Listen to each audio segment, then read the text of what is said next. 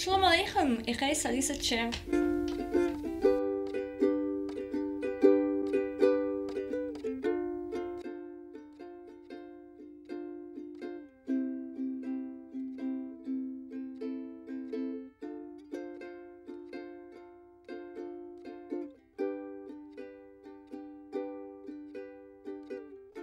Okay, in dem Video habe ich geprobt zu drehen dreimal. Dem ersten Mal, der Ton ist gewinnt schlecht. Dem zweiten Mal, das Bild ist gewinnt schlecht. Aber das ist ein Stück Regardierung, was wie mein Schabes ihr sollt sehen.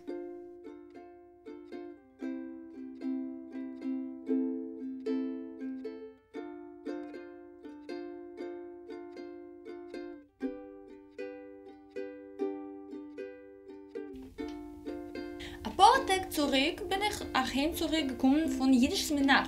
Es gewesen organisiert bei Kolya Borodulin von dem Arbeiterring mit Peterburger Yiddish Center.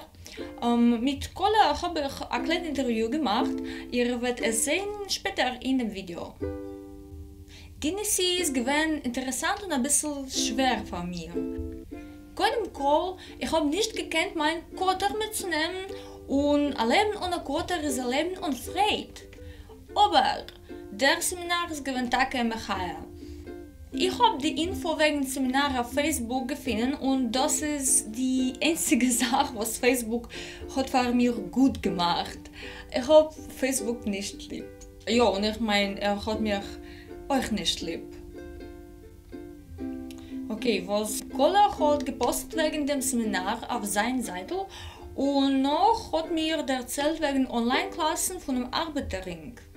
Jetzt mache ich 2 Jiddisch-Klassen. Das Seminar heißt Seminar für Jiddisch-Lehrer und andere Jiddisch-Liebhabers und etwas so. Und ich bin ein Sprachlehrer für euch. Es ist für mich speziell interessant. Kolya hat uns beweist, wie können wir lernen Kinder- und Erwachsenengruppen neue Wörter, Ziffern und so weiter. Wie der Lehrer oder die Lehrerin müssen sein aktiv und wie Studenten zu verinteressieren. Wir haben gespielt das kleine Spielen mit Pilke, Wörter und ein spezielles Jiddisch-Äußers-Bingo. Wir haben geredet wegen Sprache mit Shalom Aleichems Sprache wie ein Beispiel. Und dann haben wir gemacht eine Sprache-Fotografie wie Shalom Aleichems Foto. Ich bin die Einige. Wir haben besucht Museum und dem Gala-Konzert Lekovat Shalom Aleichems in 160-jähriger Jubiläum. Ich habe nicht lieb an Konzerten, aber zu hören Jiddisch von der größten Bühne ist gewinnt fein.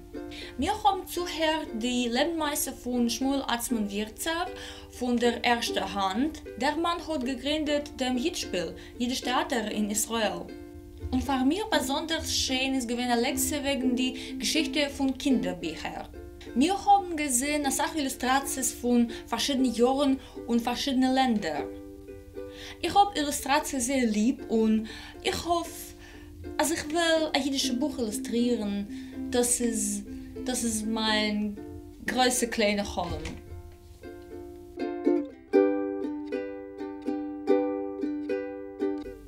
Und die Hauptsache ist doch gewesen ein Platz, neue Menschen zu erkennen. Da ist ein Gruß für Olga, Vasilisa, Anna und alle Mitglieder. Ein Dank, es ist gewesen schön, euch zu treffen. Wegen der Nessie allein. Ich habe nicht gekannt, als ich will so stark vermissen mein Heim und mein Kotter und mein Stadt.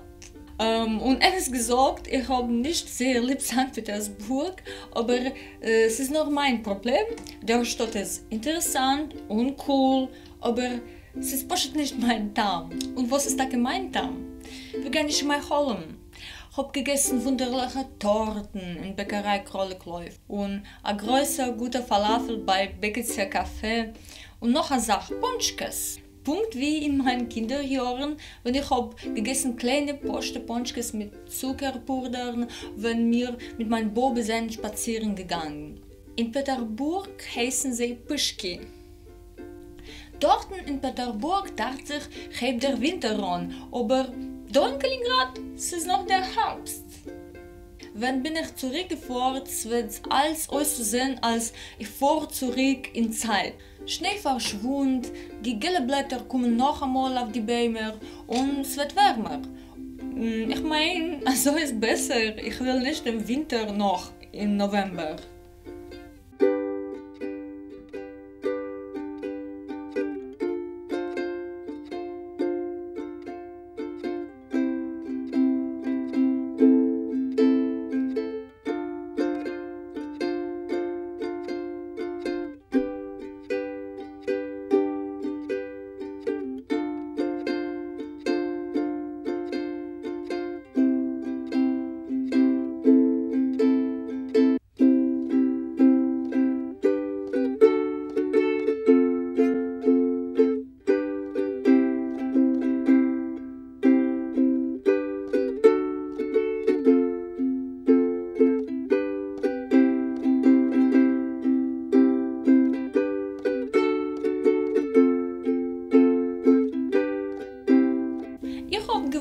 Bei Xenia in ihr und ihrer Freundstiere.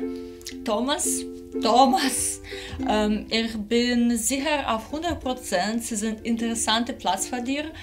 So viele verschiedene Bilder gemacht, wie große Textilapplikationen ist. Und Menschen da sind so gut. Und ich will sagen, schönen Dank für Gastfreundlichkeit. Ich bin froh, dass ihr dem Yiddish Seminar besucht. Es ist gewesen mein erstes Seminar und bin sicher als nicht letzter. Dank für die Organisierung zu Lika und Alec Frenkel von dem St-Peterburger Yiddish Center und zu Kolya Borodulin von dem Arbeiterring. Ja, und jetzt ein Interview, was habe ich rekordiert mit ihm auf Seminar. Shalom Aleichem. Aleichem Shalom.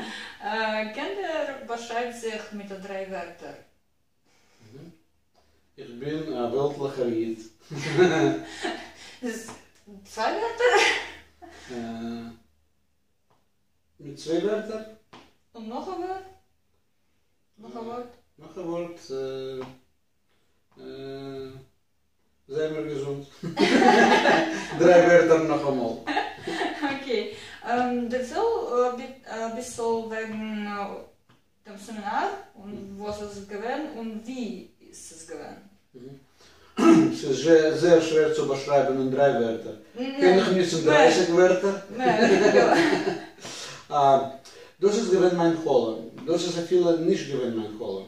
Mein Holen ist gewesen, herauszugeben mein Lernbuch für die Lehrer und Eltern, die willen lernen Yiddish mit den Kindern. Lernen sie zu reden ein bisschen durch Spiel und durch Lied. Und wenn ich bin gewesen, dem letzten Herbst in Birobidjan, habe ich gebracht mit sich mein Lernbuch und die Redaktorin von Birobidjaner Shell hat Masken gewähnt, Jelena Sarashevskaya, hat Masken gewähnt, das überzusetzen auf Russisch. Die Russisch reden, die Lehrer und Eltern können das nutzen. Man hat es gemacht, ich habe es aufgestellt auf dem Buch und geschrieben, ja, was ist ein Buch, wer will das? Und ich habe bekommen in einem Tag mehr als 100 Bakosches von 12 Ländern. Und mir ist eingefallen der Gedanke, als erstes ist es gedei zu haben ein Seminar für die Menschen, die sind interessiert in Lernen Jiddisch. Und ich habe umgeschrieben zu Alec Frenkel, Direktor von St-Peterburger Yiddischer Center. Und noch einmal, wir haben geschickt eine Meldung, dass es wird ankommen ein Seminar in St. Peterburg. Wer will kommen? Und wir haben bekommen die Bakosches von 13 oder 14 Menschen von 7 verschiedenen Städten von Russland. Und wenn ich hab dir euch erzählt wegen dem, bist du euch geworden, hast du euch gewollt kommen. Und so ist es gekommen. Und das ist gewesen, laut meiner Meinung, sehr interessant, hoffentlich effektiv. Du hast allein, ich kann nicht sagen, weil du darfst mir sagen, ob es gewesen effektiv ist nicht. Aber was es mir gewesen sehr, sehr zum Herzen, als zwischen 13 Teilnehmern seien mehr wie die Hälfte gewesen junge Menschen. Das ist sehr, sehr schön. Das habe ich nicht erwartet. Und ich bin sehr zufrieden mit dem Resultat von dem Seminar und ich hoffe, dass das wird weitergehen. Ja, ich hoffe auch. Und das Seminar ist sehr interessant und ja, es ist sehr schön. Können wir duzen? Ja, leider. Du bist geboren geworden in Aserbaidschan und ja, dem Jahr bist du noch einmal da. Dem letzten Jahr. Ich bin gewesen da im September 2018. Okay, und was ist jetzt in Aserbaidschan was Interessantes für Jiddishisten ist? Es ist eine Sache interessante Sache. Und das ist also paradoxal, weil es ist da nicht keine Sache Jiden, aber es ist da interessante jiddische Unternehmungen. Zumal am ersten existiert noch als in Aserbaidschan die Zeitung Aserbaidschaner Stern, was hat angehoben, herauszugehen von 1930. Und das ist jetzt die einzige säkuläre Zeitung, was geht heraus auf dem Papier. Es geht euch heraus auf Internet, aber es ist die einzige jiddische Zeitung in Russland. Jede Woche druckt man 2 Seiten auf Jiddisch. Das ist nicht keine Sache, oder das ist besser wie gar nicht. Und das ist regulär. Wir sagen 52 Wochen, 2 Seiten. Und Jelena Saraszewska, was ist eine Redaktorin von der Aserbaidschaner Stern, ist sehr enthusiastische und übergegebene Frau, was tut alles für Jiddisch dort und sie hilft allen mit Jiddisch. Und, ja. Es ist da eine Basis zu entwickeln Jiddisch, aber zum Bedeuern, sie ist die einzige, was kann Jiddisch, was kann lernen Jiddisch, was kann schreiben auf Jiddisch. Das ist ein Problem. Aserbaidschan ist das einzige Ort auf der Welt, wo man kann sehen die Schilden auf Jiddisch auf die Gassen. Ja? Leningas, Pionierskaya Gas, auf Jiddisch. Sholom Aleichem Gas, die ganze Gas. Sholom Aleichem ist eine zentrale Gas in Aserbaidschan und auf alle Häuser, Minyonen können sehen die Schilden auf Jiddisch und Russisch. Und das ist unikal. Es ist noch als alle administrative Binyonim haben euch Schilden auf Russisch und Jiddisch. Und Jiddisch ist Sprache in der Aserbaidschaner Oblast? Ich bin nicht sicher 100%, aber öfter ja. Aber es ist, das ist, wie gesagt, auf dem Papier. In Realität nützt man das nicht. Aber es ist da eine Möglichkeit. Wir sagen, kommen dort viele Fetischisten, was willen da entwickeln. Sie können lernen Jiddisch in örtlichen Schulen. Sie können lernen Jiddisch im Pädagogischen Institut. Das ist auch eine interessante Sache. Ich meine, das ist auch der einzige Universität auf der Welt, was trägt den Namen von Sholom Aleichem. Das ist eine Universität auf Sholom Aleichems Namen. Ja, ich bin in Kaliningrad gekommen als Immanuel Kant und da ist als wegen Shalom Aleichem.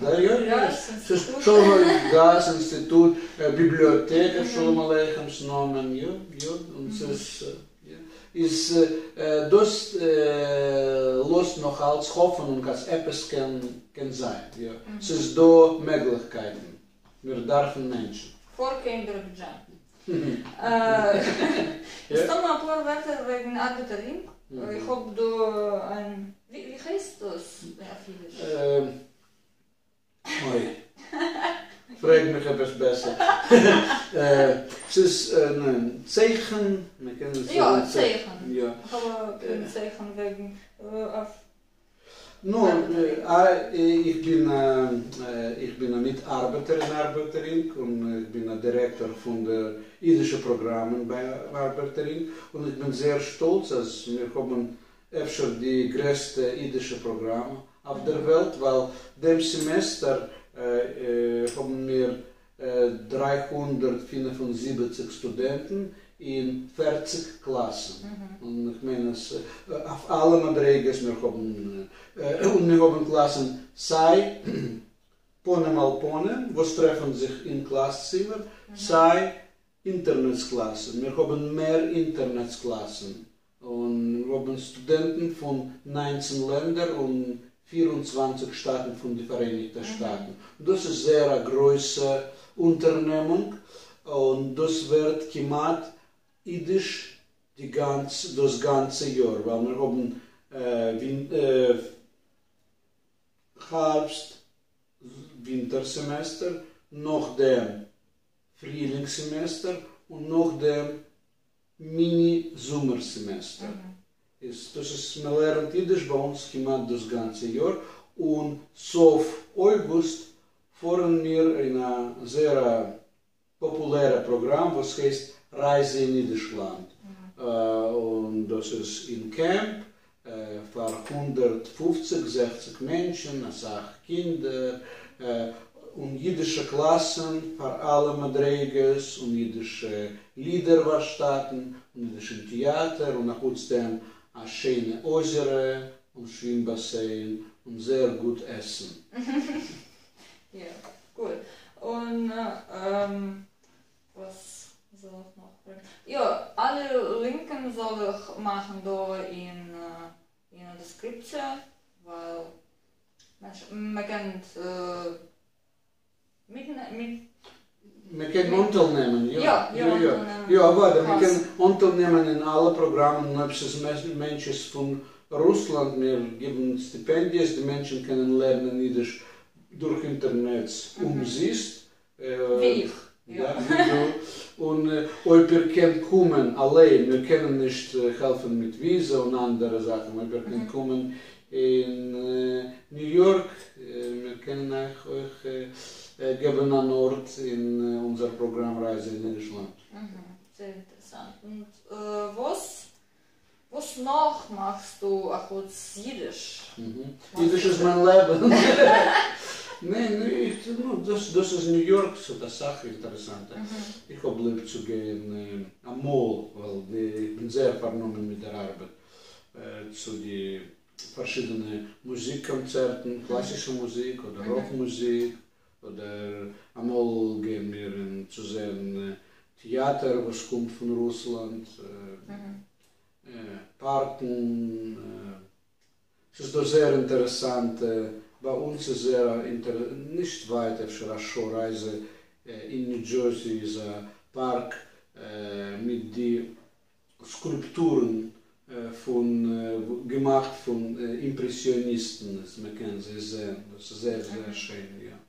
Und letztens, ich kann dir viele weisen, es ist da ein Park, ich habe es gefunden mit heute zurück, mit avantgardischen Skulpturen von Metall und verschiedenen Materialien. Das ist da. Hat lieb Kunst, ja? Hat lieb Kunst. Ich habe sehr lieb Kunst, ja. Und du hast gesehen, ich bin gegangen, wenn ich bin ein Kind, bin ich gegangen 4, 7 Jahre in einem Kunststudio zu malen. Ich will... Ja, ich mal abstrakt Kunst und so weiter. Ich mal nicht, aber ich habe das sehr, sehr stark lieb. Immer schon das ist. Also das Kultur umgetan. Kannst du das mir schicken? Ja. Es kommen noch ein paar Wörter für meine Ohren. Was are Wörter? Stammwörter? Wegen Jiddisch? No, es ist, ich habe angehoben, sich lernen Yiddish, wenn ich bin gewesen 27 Jahre alt. Es ist relativ nicht, wenn ich bin gewesen ein Kind. Ich habe kein Yiddish nicht gekannt. Und ich bin geworden als ein verbrennter Yiddishist. Und ich will, als Menschen sollen nicht nur verstehen, nur abschätzen. Die reiche Sprache mit sehr, sehr schöner, humanistischer Kultur. Und ich tue alles, was ich kann, um zuzuziehen zu Yiddish, was mehr Menschen. Und ich wünsche euch allen, wenn ihr will, sich lernen Yiddish, hat nicht kein Meure, es ist eine schöne Sprache, lernen sich Yiddish. Okay, danke, schönen Dank. Dank für das Sehen. Kommendige Video hoffe ich, wird haben ein Bonus-Segment. Das habe ich ausgetragen heute bei Nacht nach dem Jiddisch-Klassen und mehr will ich gar nicht sagen. Unterschreibt auf meinen Kanal und wartet ein bisschen. Ja, noch einmal ein Dank und seid gesund.